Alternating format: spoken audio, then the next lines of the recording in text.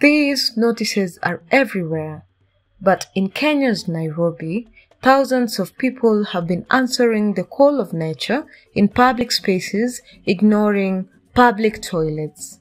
But that may no longer be the case.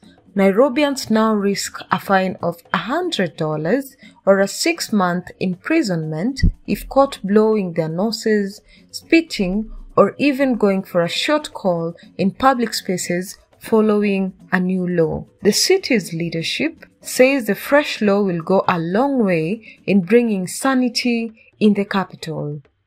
The law also identifies public spaces as parks, buildings, squares, and even open spaces.